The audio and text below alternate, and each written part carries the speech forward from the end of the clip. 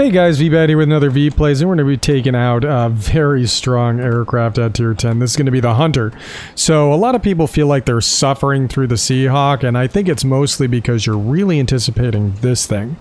4 30mm Aiden cannons mounted in the nose with a combination of bombs and rockets. Finally, you can get both. In a very quick reload. Well, a pretty quick reload. It's 120 seconds at base, but we've got this thing set up to reload even faster. I really don't want to go after that mine, so we're going to try and finish up with this site right here as fast as possible. This aircraft is pretty quick. Good climb rate, good overall top speed, and of course, massive firepower with these Aidens. They are a little bit to tame them, and that's it's usually the complaint I hear about this aircraft is I just can't get these guns to do what I want them to. But, you know, much like the Jawa, if you can get these guns to make contact, you've pretty much deleted the target you're going after, so. There it is. Good hits. Was it enough to take him out? Not quite. So, I'm gonna have to deviate away from that guy. Hopefully someone will get him. Yeah, they did. So let's go ahead and burn over there as fast as we can. Again, I said we got good acceleration. We're up into the 500s fairly easily, and we can even push beyond that if need be. We are running polished skin as well as uprated engine in order to get these results. But we really need to get one of these bombers knocked out. That's a Javelin. That's going to be a major threat to our buddies up there.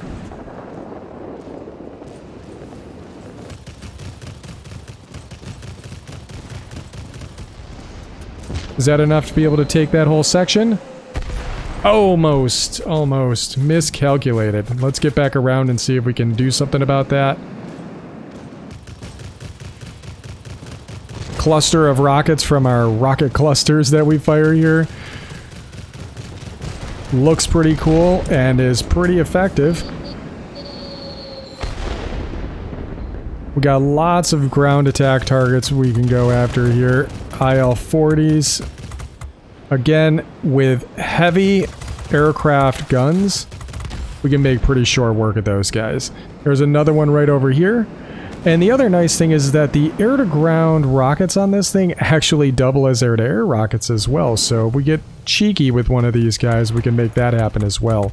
And he is pretty much on the ground right now. Guns overheat quick, but they also cool off relatively quickly as well. And we're able to make short work of that aircraft.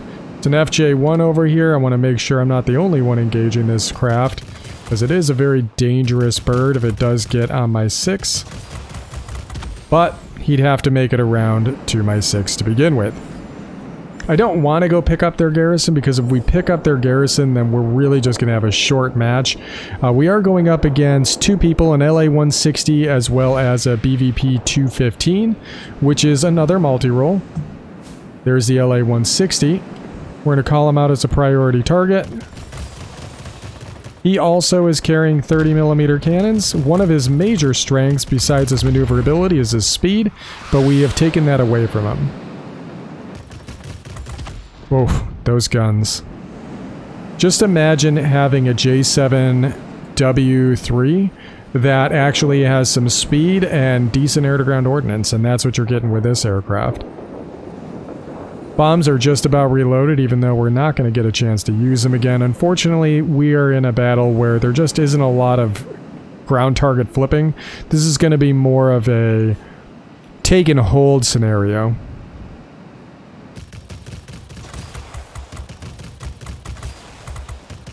Historically, this aircraft was actually an intercept platform. It was set to ground alert in many sites across Britain, and the guys were ready to just launch at a moment's notice.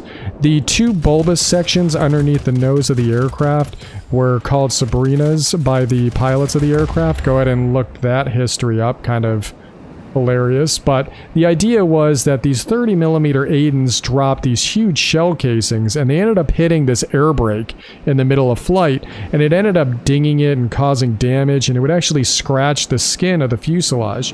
So they put in these bulbous sections here to essentially collect the shells so they'd fall in there instead of fall out the bottom of the aircraft.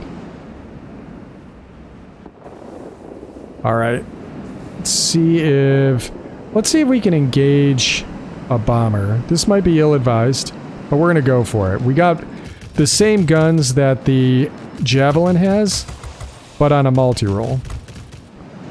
It's also the same guns that you get on the Swift, but the Swift only gets 2 of these. So if we can tame these beasts, yep, we can take down a bomber. We pushed our altitude envelope, but I just want to show you what it's capable of, not necessarily the way that you really should be flying it, which is going to be, you know, around 6,000 feet or so is going to be comfortable enough for it to be able to do its primary job. And multi-rolls, it's actually built into their design when you look at kind of the way the wheels are set up here. You get points for defending zones towards that wheel of what I'm supposed to be doing. Oh, speaking of which, it looks like I'm not paying attention. We got the BVP 215 on our 6 here. And he's going to make pretty short work of us, especially since he has a tail gunner. So we're going to have to pay attention to that. We just lost our engine and our tail. We got the tail back now, and the engine.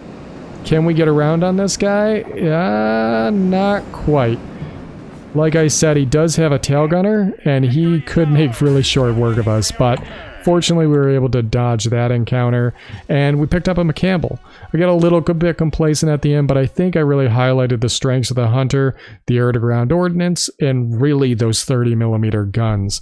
It takes some time to get used to and kind of tame them, but once you kind of sync up with them, they really do get a lot of damage out very quickly. The air-to-ground rockets, they are very unique. There isn't any other air-to-ground rockets like these, and again, they kind of double as air-to-air rockets as well. So we're going to take a quick look at them here. They're going to be the Sura FL, or Sura FLs. These are doing 600 damage a rocket, 98-foot blast radius, so it's a pretty decent blast radius, and they launch in clusters of 4 for a total of, what is it, 8 launches, right? Let me see here. Yeah, 8 times 4 is 32. Good job, V. Public math always works. I am a little bit perturbed by the visual of the way that the rockets launch, because they actually will launch these top sets and work their way down, leaving all the bottom rockets just floating in midair, and that bugs the heck out of me. It just looks really weird. I would think that it would launch from the bottom up, guys. Like, come on. Like, how hard is that to change the program? Again, we're looking at 500-pound bombs, very traditional 500-pound bombs. 5,200 damage, 246 blast radius. It's exactly what you're expecting. The reload with my setup, like I said, it's 120 seconds at base, but I did run with the hardened pylons to get as quick of a reload as I could. So we're down to 103 seconds on the bombs and 91 on the rockets. So they're coming back pretty quick. And usually the way that I go into a site, if I'm trying to like get a key section, is I'm going to drop both bombs while I'm flying kind of at a little bit of a downward angle. And then as I get closer, I'm going to use the rockets. So what I've ended up finding is that amount of time between pickling off the bombs and actually shooting the rockets, I end up having the same reload time most of the time. Like, they both come back at the same time because I've usually dropped the bombs about 12 seconds before I've run dry on the rockets. Additionally, the ability to put these guns on ground targets, they are doing really good work. So let's go ahead and look at our post-game results a little bit and see what type of ground damage we did, considering we only really launched 1 volley. We only killed 2 ground targets, one medium ground target. I'm kind of confused why it says that. There we go. We also took out a large ground target as well. We did a total of 13,959 ground damage, but really that was kind of spread out between 2 sets of structures, and we definitely could have gotten a lot more damage potential out of this thing, because as you see, the potential damage available on this airframe on the right hand side is what, 35,000 and some change. So there's some pretty decent firepower available with each one of those reloads. We managed to pick up 380 capture points, but a lot of it was coming from killing those ground attack aircraft, which is why we're able to pick up 5 destroyed while defending. So like I said, the multi-rolls are built to capture sectors and also hold sectors, really for the ability to kill those ground attackers as they roll in. And we also managed to take out a bomber as well. So Like I said, the thing's got a ton of firepower and definitely can turn the tables on a lot of different platforms. Although, if you're not paying attention and you let a BVP 215 get on you, you're really going to pay for it, as we saw. So, the Hunter.